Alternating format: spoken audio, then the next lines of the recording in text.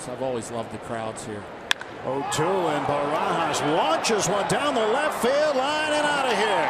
A 2-run home run for Rod Barajas, and it's a 2-1 Bucks lead. That's such a big hit. It's such a big hit. You give up a run in the first to be able to answer, especially at the bottom of this lineup. You know, we've had our struggles in the 7-8 holes much of this year. And Clint Barma's a nice piece of hitting. Before the base hit, remember, he wasted a pretty tough pitch. So he gets aboard, and Rod Barajas takes advantage. A pitch up middle in, nowhere near where the